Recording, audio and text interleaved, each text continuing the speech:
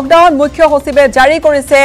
সম্প্ৰসাৰিত লকডাউনৰ নিৰ্দেশনা মাত্ৰ কিছু সময় পূৰ্বে লকডাউনৰ নতুন নিৰ্দেশনা জাৰি কৰা হৈছে আৰু ইয়াত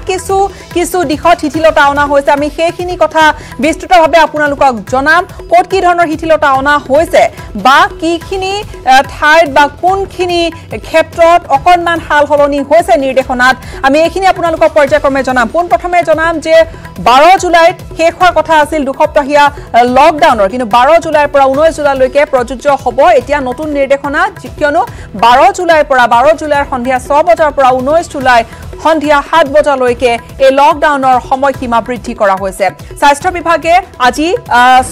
প্ৰশাসনলৈ পৰামৰ্শ আগবঢ়াইছিল যে স্বাস্থ্য বিভাগৰ পৰামৰ্শ আছিল যে আৰু এসপ্তাহৰ লকডাউনে যথেষ্ট হ'ব ইতিমধ্যে গুৱাহাটীত গ্ৰাফডাল কিছু অকণমান নিয়ন্ত্ৰণত আহিছে বুলি কৈছিল স্বাস্থ্য মন্ত্ৰীগৰাকী আজি কিছু সময় পূৰ্বে হোৱা সংবাদমেলত আৰু তাৰ পিছত এই মুহূৰ্তত নটিফিকেশ্যন জাৰি কৰা হৈছে আৰু সেই অনুসৰি 19 জুলাইলৈকে সন্ধিয়া 7 বজালৈকে থাকিব এই এসপ্তাহীয়া লকডাউন 19 জুলাইৰ সন্ধিয়া 7 বজালৈ বলবৎ থাকিব লকডাউনৰ সময়ছোৱাত বিনা কাৰণত কোনো কিন্তু ওলাব নোৱাৰিব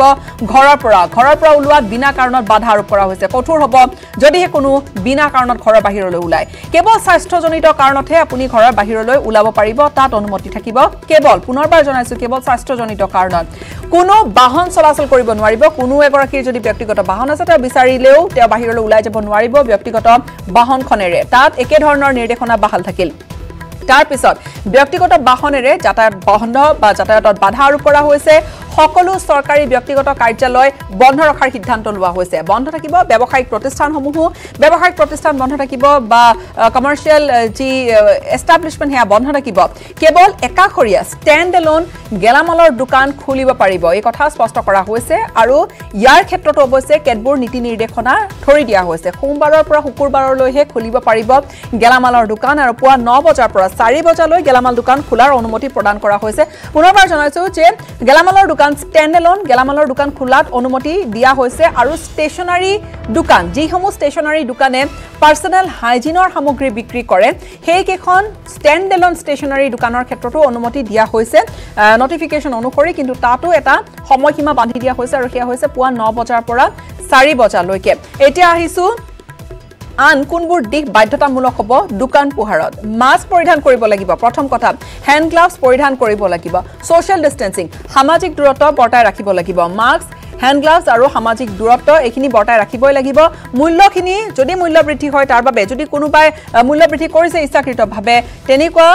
যদি কোনোবা দোকানী আছে কোনোবা ব্যৱসায়ী আছে তেওঁ জগৰীয়া হ'ব বা তেওঁৰ বিৰুদ্ধে ব্যৱস্থা হ'ব বুলি ইতিমধ্যে স্পষ্ট কৰা হৈছে প্ৰশাসনিক ক্ষেত্ৰত কঠোৰ হ'ব বুলি কোৱা হৈছে এটা মাস্ক বা হ্যান্ড গ্লাভছৰ ক্ষেত্ৰত বা সোশ্যাল ডিস্টেন্সিং সামাজিক দূৰত্ব বৰ্তাই ৰখাৰ ক্ষেত্ৰতো হেগৰাকী ব্যৱসায়ীয়ে যাৰ দোকানখন খোলা আছে তেওঁ বা তাৰ স্বত্বাধিকাৰী গৰাকী তেওঁ এখিনি হিচাপ ৰাখিব লাগিব যে তেওঁৰ দোকানৰ সন্মুখত যাতে মানুহ গুড একগুট হৈ যাতে মানুহ কৰোনাৰ আশংকা আৰু তাত সংক্ৰমণৰ আশংকা আৰু বৃদ্ধি নকৰে হেখিনি তেওঁ দায়িত্ব ল'ব লাগিব বা তেওঁ হেখিনি নজৰি থাকিব লাগিব এটা উদ্যোগ খণ্ডলৈ আহিছো বন্ধ থাকিব উদ্যোগসমূহ উদ্যোগ প্ৰতিষ্ঠান বন্ধ থাকিব এই কথা পুনৰবাৰ ঘোষণা কৰা হৈছে যেহেতু পূৰ্বেও উদ্যোগ প্ৰতিষ্ঠান বন্ধ ৰখা হৈছিল কিন্তু তাতো এটা এক্সেপশ্যন আছে বা এটা ব্যতিক্ৰম আছে যে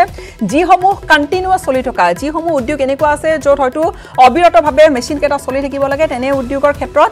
অনুমতি থাকিব কিন্তু তাতো এটা কথা আছে যে তাত যিখিনি কৰ্মৰত লোক বা কৰ্মচাৰী তেওঁলোক সেই চৌহদটোৰ ভিতৰতে তেওঁলোকৰ থকা খোৱা ব্যৱস্থা হ'ব লাগিব বা তেনেকুৱা ব্যৱস্থাৰ মাজতে সেইখিনি উদ্যোগ চলিব পাৰিব এতিয়া যাতায়াত ৰাজহুৱা যাতায়াতৰ সেৱালৈ আহিছো ৰাজহুৱা যাতায়াত সেৱা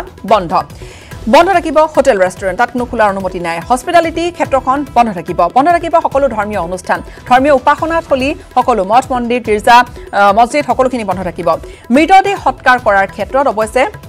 কেৱল 20 গৰাকীৰহে অনুমতি প্ৰদান কৰা হৈছে পুনৰবাৰ জনাইছো যে মৃতদেহ সৎকাৰৰ ক্ষেত্ৰত 20 গৰাকী লোকৰ অনুমতি থাকিব হয়তো কাৰোবাৰ শৱদেহ লৈ যাবলৈ স্মশানৰ বা অন্ত্যেষ্টিক্ৰিয়াৰ ক্ষেত্ৰত বা শেষকৃত্যৰ ক্ষেত্ৰত 20 গৰাকী কেৱল উপস্থিত থাকিব পাৰিব তাত সেইখিনি অনুমতি দিয়া হৈছে আৰু জৰুৰীকালীন সেৱা তাত অৱশ্যে অনুমতি থাকিব জৰুৰীকালীন সেৱাৰ অনুমতি থাকিব ঘৰে ঘৰে বিক্ৰী কৰিব পাৰিব ফলমূল শাক-পাচলি এটা নতুন দিশ ঘৰে ঘৰে ফলমূল শাক-পাচলি বিক্ৰী কৰাৰ ব্যৱস্থা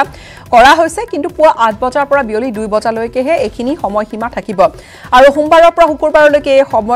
এই সেৱা আগবঢ়াব পাৰিব এতিয়া অত্যাৱশ্যকীয় সামগ্ৰী এসেনশিয়াল আইটেমছ বুলি যাক কোৱা হৈছে নটিফিকেশ্যনখন অনুসৰি এসেনশিয়াল আইটেমছ অৰ্থাৎ অত্যাৱশ্যকীয় সামগ্ৰী আৰু ফলমূল লগতে শাক-পাচলি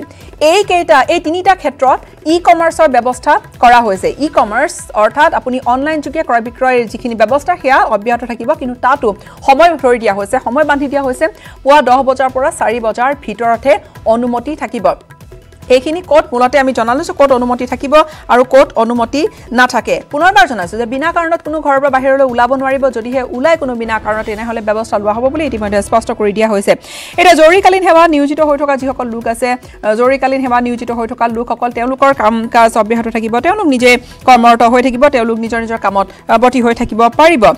আৰু হস্পিটেল আৰু লগতে ৰিটেইল মেডিকেল এষ্টাব্লিশমেণ্ট লগতে pharmaceutical medical equipment supply activities medical equipment supply যিখিনি ক্ৰয় বিক্ৰয় থাকে বা যিখিনি অনানিয়া কৰা থাকে সেইখিনি অনুমতি প্ৰদান কৰা হৈছে কিন্তু তাতো কেতবোৰ কথা বান্ধি দিয়া হৈছে উইথ ম্যাক্সিমাম 20% ওয়াৰ্কফোৰ্স কৰ্মচাৰী যিমান আছে তাৰে কেৱল 20% লোকৰ হৈতে বা কৰ্মচাৰীৰ হৈতেহে এইখিনি কাম কৰাব পাৰিব এতিয়া ঘৰৰ পৰা house to house cell of ফ্ৰুটস and vegetables শাক-পাচলি ফলমূল ঘৰে ঘৰে বিক্ৰী কৰাৰ যি প্ৰক্ৰিয়া তাত অনুমতি প্ৰদান কৰা হৈছে ইয়াৰ পূৰ্বে এইখিনি কথা কৈছো আৰু তাৰ সময়সীমাৰ কথাখিনি কৈছো যে 8 বজাৰ পৰা পুৱা 2 বজালৈকে ইয়াত অনুমতি থাকিব ই-কমাৰ্চৰ ক্ষেত্ৰতো 10 বজাৰ পৰা 4 বজাৰ এইখিনি সময়সীমা আৰু দিনকেইটা